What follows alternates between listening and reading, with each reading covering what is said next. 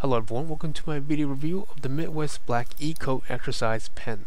In this video I will show you the pen and the parts that come with it, my thoughts on the durability and how it performs.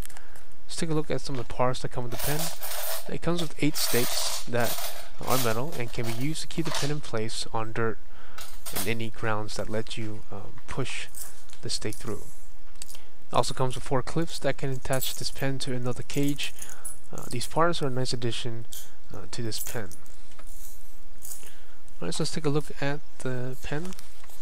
So at each joint, at each part in which the two panels connect, there's a clip on the top, middle, and bottom, and it keeps the panel tightly together and stable, and for the most part it does work very well.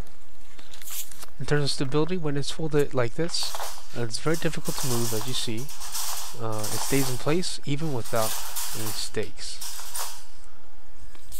So actually I bought a second set, used it for the backyard, and let me just show you really quickly. Here outside I actually use it to protect the dogs from getting to the pond. I'm not actually using any stakes here, so the pen itself is stable when used on flat ground or surface. Overall, after a month of use, the pen's black coat shows no wear. The fence is well built and is very versatile in terms of not just being using for dogs and animals, but also as a fence that can be moved around for other purposes. I highly recommend this exercise pen or as a fence.